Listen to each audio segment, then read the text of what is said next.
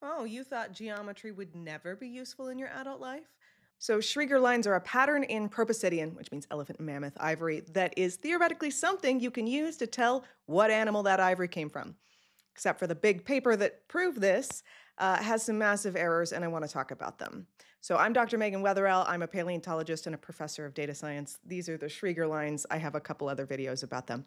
The problems in this paper come down to two big issues. The first is that even though they include mastodons in the paper, they just pretend they don't exist at the most important parts of the paper.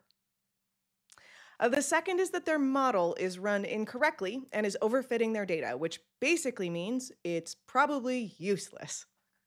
But the hide and seek mastodon data is the easiest and biggest problem to see.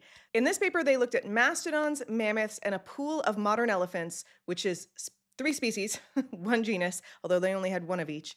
And they didn't actually ever provide their data, but they did provide means and standard deviations, and they're really terrible sample sizes. So I'm going to use that information to reconstruct the data and show you some of the issues. Here's a density plot of that data. You can see that the blobs don't overlap too much, which means that they don't really share very many schreger lines.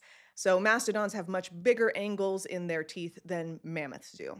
And then they cross-compared mammoths and modern elephants. Wow, those look really different too. Such clear separations, kind of.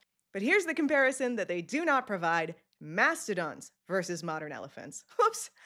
Suddenly those schreger lines seem to completely overlap. Now, you might be thinking, why did they provide those means and standard deviations if they didn't cross compare them? And that would have been a really good question that I wish their peer reviewers would have asked them. But instead, they only compared modern elephants to mammoths, an error that has propagated through lots and lots of ivory identification literature ever since.